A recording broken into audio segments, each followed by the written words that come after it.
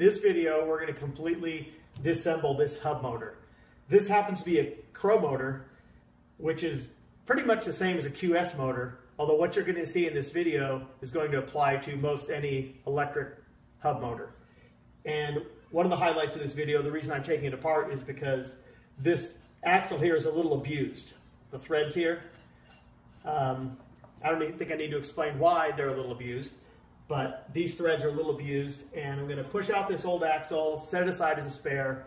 I'm going to put in this brand new axle, and you'll see step by step of how to do that, how to take apart the motor, and we'll also show you how to put it back together too.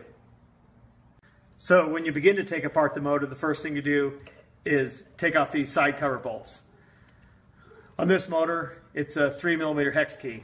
So I'm going to go around, not going to show it because you know how to undo bolts. Go around using a star pattern to undo the side cover bolts, loosen the side cover bolts everywhere. There's also some side cover bolts here for, I guess you'd call that a flange. It's a rotor mount flange.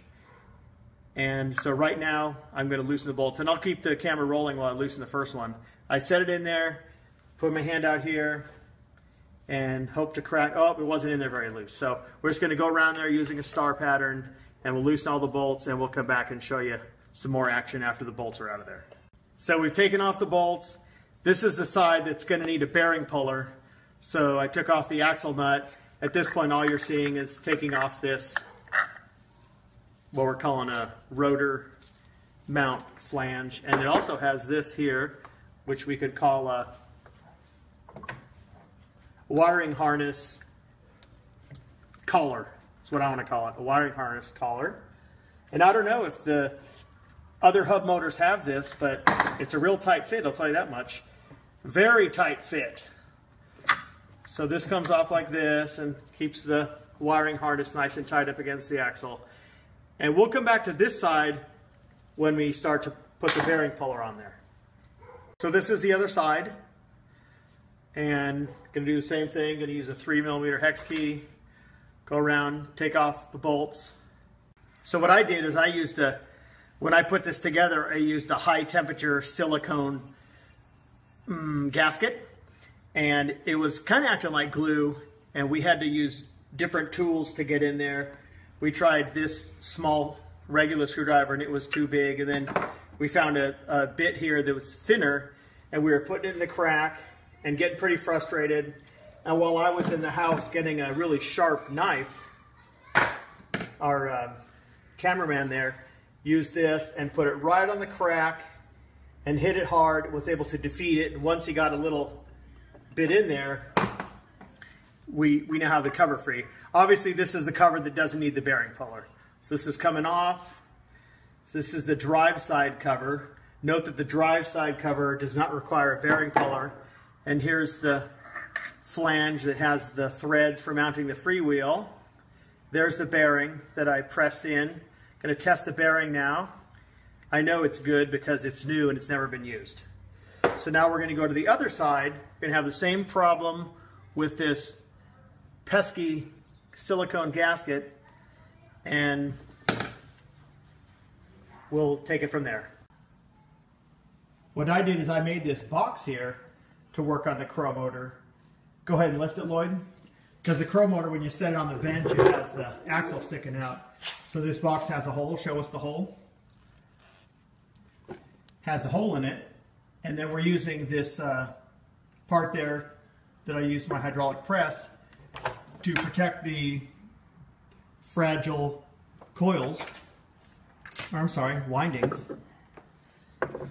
So now what Lloyd is going to do is, he's already defeated the crack, but this is what he does to defeat this stubborn high temperature silicone gasket. He's cheating because he already had a crack. So he's going to get in there and get a little bit of room, because we need a fair amount of room for the bearing puller. Actually, we need like 2 or 3 millimeters for the bearing puller, because it's a big, huge bearing puller, which you're going to see here in a minute. There we go. Now we've got enough room. So Lloyd is making some room for the bearing puller. here's a bearing puller here. See, the teeth are quite high. That's looks to me like 9 or 10 millimeters high. So this is actually a difficult part. He has to go around and get us enough room under that side cover to get the jaws of the bearing puller under there. So we're going to work on that for a while using a regular screwdriver. We'll be prying it up, us on either side of each other, going around evenly, prying that up and trying to get 8 millimeters, try to get those bearing puller jaws to fit in there. So what Lloyd's doing now is he used that bicycle tool there, if you could see it, which is a bicycle brake pad spreader. And we've chosen some shims there, which have a really hard plastic. It might be called Delrin. And those shims are the same height as the jaws of the bearing puller. So what he's doing is he uses this in lieu of a crowbar. He's using that, and he's going to put in the shim at about 120-degree angles to get just almost enough room to get the bearing puller jaws in there. And Lloyd, go ahead and leverage that so you can see how when you do that it lifts it up a little bit. There you go. See, he can lift it up enough for the bearing puller jaw. So what we're going to do now is we're going to put in the jaws of the bearing puller. So I guess we got kind of lucky. We got the bearing puller in there really nicely. They're in as far as they can go, and we've got the screw there perpendicular, and everything's ready to go. Lloyd is tightening the bolts, and I'm thinking about putting a zip tie around there, but I don't think it's necessary. Since there's 2 of us here, I'm not going to use a zip tie. If I was by myself, I would put a zip tie around those arms. Now, I did put a big cable tie on there because when I've been by myself, I just felt like it was good to keep it sturdy. So there's some holes in there. I had a big cable tie. So we're going to see how it goes to have a cable tie there. So cut off the excess zip tie. I got a kind of a nice long wrench here. And let's see if this will come off easy for us or if it's going to cause us a problem. So there we go. Nice and smooth. What I'll do is I'll take this wire and put it up like this. If only I had a 3rd arm. All right, coming right off. The wire's getting into the act there. So pulling, at some point it's going to break free. Using a bearing puller to pull off a hub motor side cover. Let's see if we're free here. Nope, we're still using the bearing puller. I could have used a 20mm wrench, but this crescent wrench is a little longer.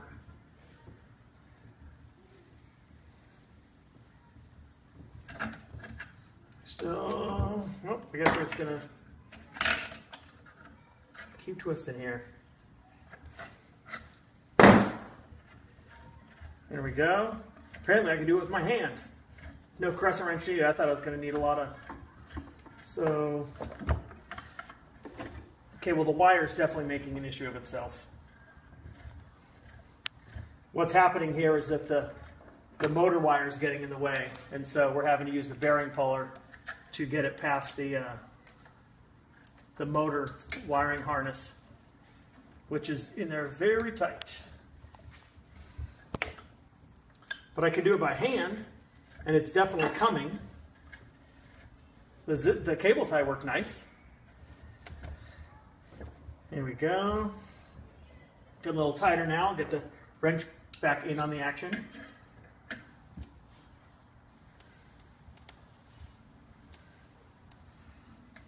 Crushing the motor wiring harness. Are we free? No, we are not.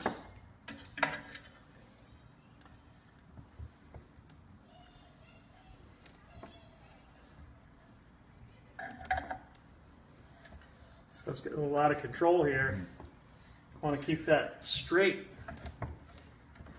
Okay. instruction just gave.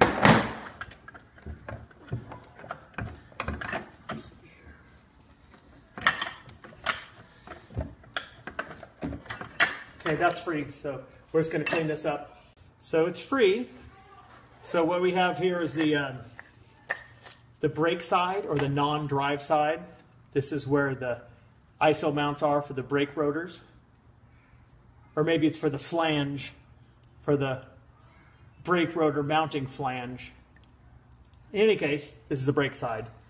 And the plan now is to remove the two magnets from each other. So we're going to be pulling the stator out of the cover.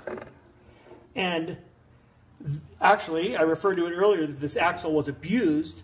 The reason that this axle is abused, I had not intended on saying it in this video, is because before I realized how easy it is to push the two magnets apart using a press, I thought it was a good idea to hammer out the magnets from each other with a sledgehammer on the axle. So what do you think that did to the threads?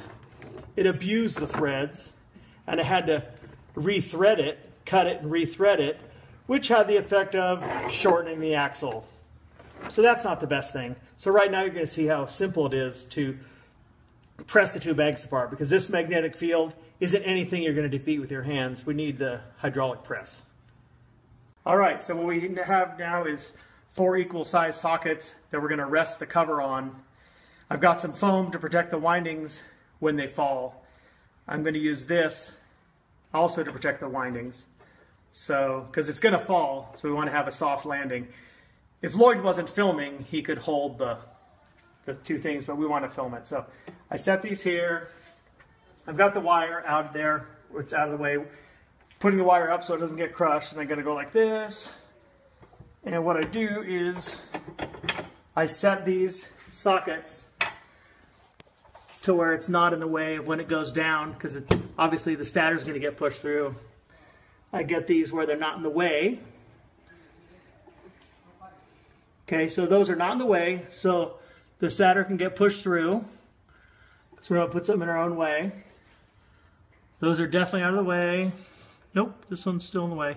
So yeah, we got our soft landing. We got the hard collar. And I got hydraulic pressure.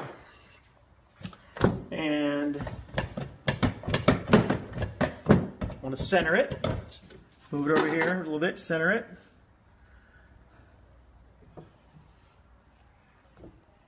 Appears to be centered. All right. So when this gets pushed apart, it really wants to go back together. So you're keeping your fingers out of the way between the two magnets. There's something creaking. Don't know what's creaking, but I'm going to keep pushing here. And I'm going to get this plastic so that when it does break free, I'm going to jab this between the two magnets to prevent it from, okay, so I have no idea what's creaking. It's probably the Hall sensors. Okay, I'm getting ready to jab this under there. I could almost jab something under there. One more. So prevent us from having to do it again. See, I get that in there. Get that in there, so that part's not going to go back together. Okay, well now my other hand is taken up, so I'm just going to go for broke here. And as it's coming down, all right, so we got this here. What I'm going to do is I'm going to shove that in as much as I can. This is a piece of plastic, and I really want to make sure not to abuse the hull. So now we're going to put this on the bench and try to separate it with our hands. So what we did is we used 2 people, and I held the stator and my buddy held the cover.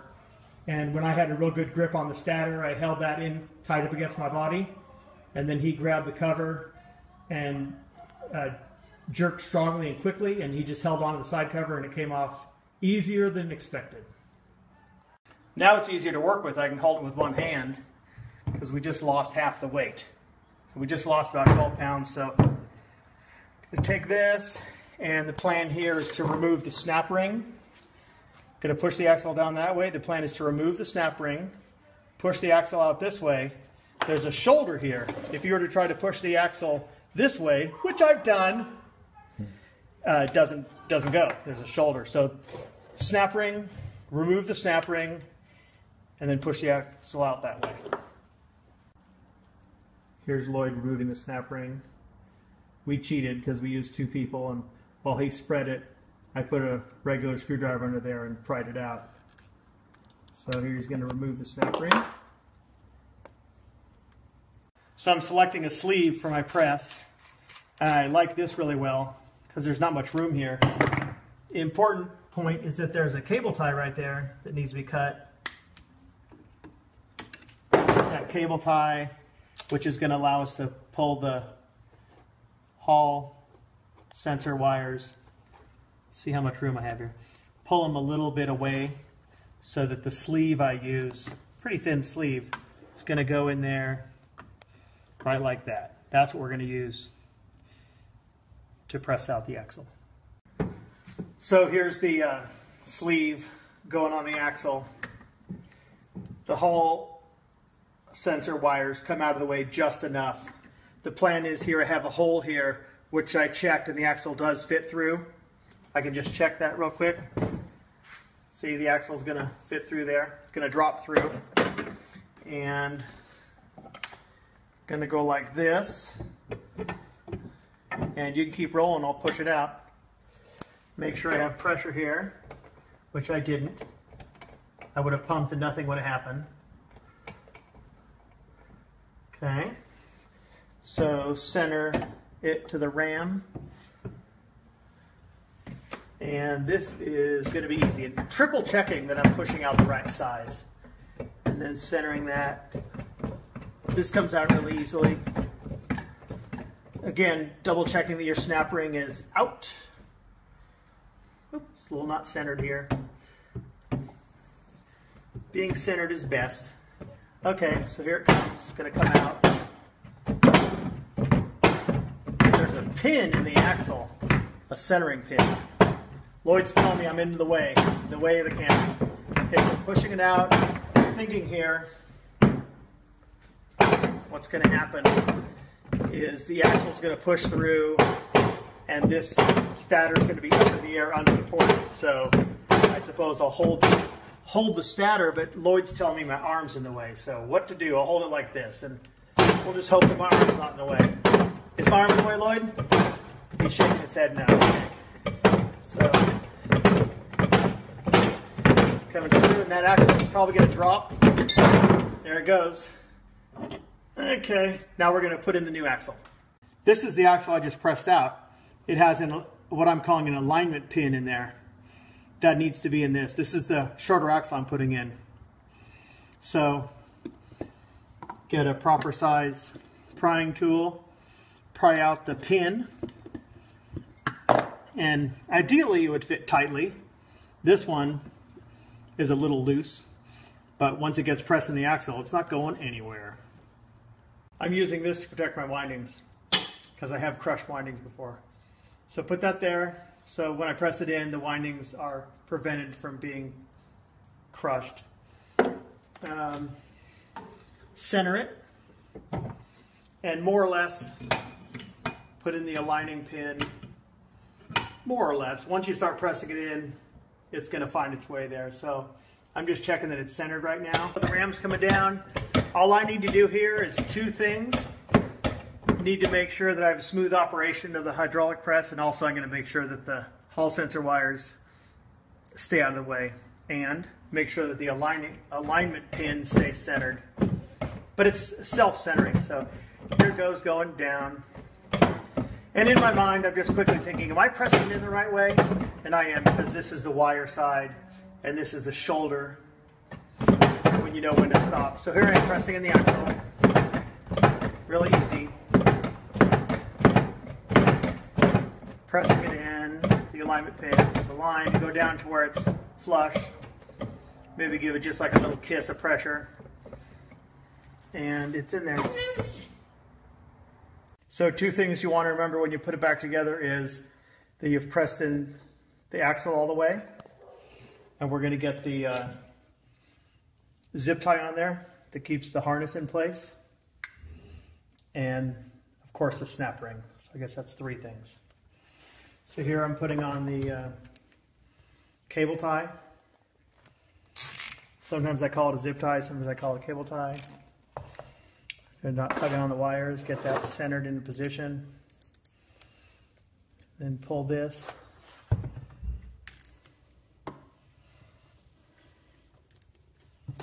Not too tight. Cut it nice and flush. We're going to get the snap ring on there. There's a snap ring groove. I'm going to put the snap ring on there. I can see the alignment pin in there. It's centered. So here's the snap ring going on. So when I was putting it together, this bearing kind of popped out. So I got to repress that bearing in. And it doesn't matter which way the bearing goes in. You can't put it in backwards. So put that there. Put this here. And press in the bearing. It's centered.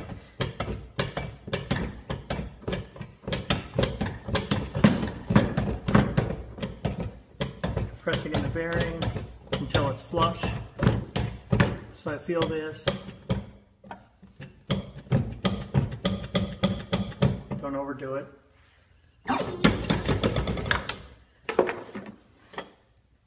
Test it. And that's a new bearing, so it's great. One important thing to remember is that the wire comes out the brake side. So now we'll work on the drive side. So it does not involve the wire.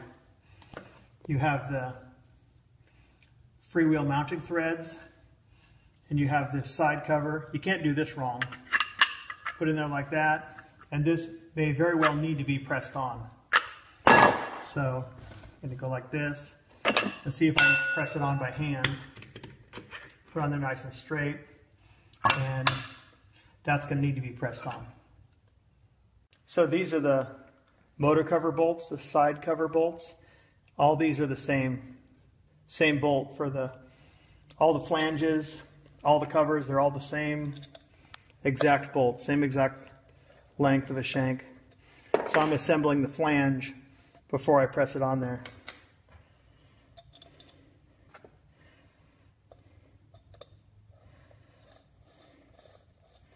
So now we're pressing on the drive side cover.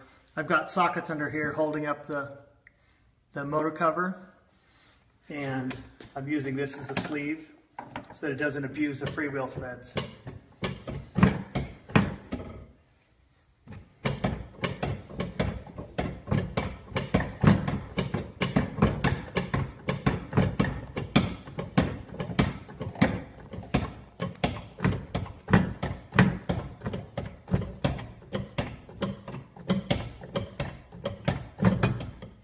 Okay, you check this. Okay, it needs to go down about another 2 millimeters. I just want to make sure I can rotate that so I can line up the bolts.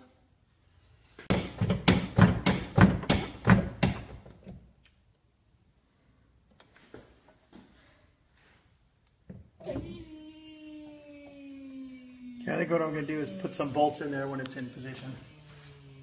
And I want every single one of these bolts to be in there, threaded, not cross-threaded. So that one's not going in. So I got a problem bolt over there. These are all happy.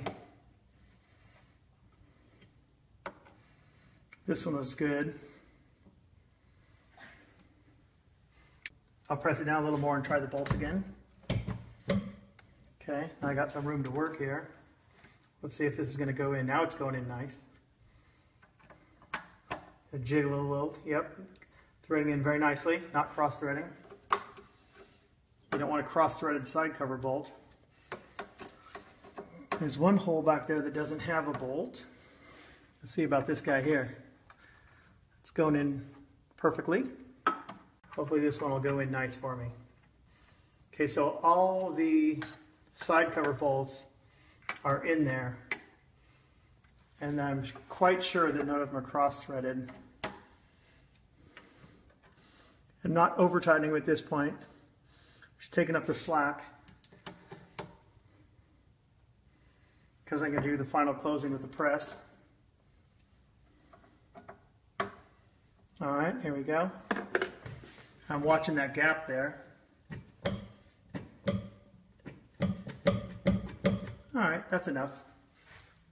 I think tightening the bolts will be good enough from this point. So this is the brake side, the wire side. I fed the wires through this hole. This is a real tight fit. Very frustrating to do this. So one last check inside the motor. We already checked the snap ring is in there. You got the cable tie. I look around the bench, there's no missing parts. And when I put this in, it is a really, really tight fit. So here I go. Last time I had to use a hammer for this. So there it is, it's lined up. And I'm just pushing this down. And with the hydraulic press, it's doing really well at overcoming that pressure that the wire is putting on the axle. So I'm going to look at that wire, and the wire is doing fine. It's staying in place. And this is just going down really nicely. At some point here, I'm going to line up the threads. Now what we've done is we've put side cover bolts in there, in every hole. And when I lower it down, I'm going to make sure that the holes are lined up. So we pressed in the cover enough to where it was down, but we could still rotate the cover. And then we put it on the bench, and we checked that the cover was rotating freely. And we rotated the cover around and lined up the bolts using a star pattern, making sure that the bolts aren't cross-threaded. Okay, so we've tightened the side cover bolts. It was a little aggravating getting those to where they were in without cross-threaded. Now I'm putting on this collar and the rotor mounting flange. Collar goes on first. Feed the wires through the collar. The rest of this is easy. The most aggravating part is the putting on the brake cover, the brake side cover. So there's a little relief there for the harness. And this goes on easily. Push it down flush. Rotor mounting flange. Feed the wires through, obviously. And then put some bolts in there, and we're done. Here Lloyd is putting in the last bolt for the rotor mounting flange. And that will complete the task. Now we're going to build it into a rim. We're going to go right from this to that. Once he's got those tight, we'll get out the rim and the spokes, and we're done. Show us the motor, Lloyd. We got the 170 millimeter wide axle for the 170 millimeter wide frame.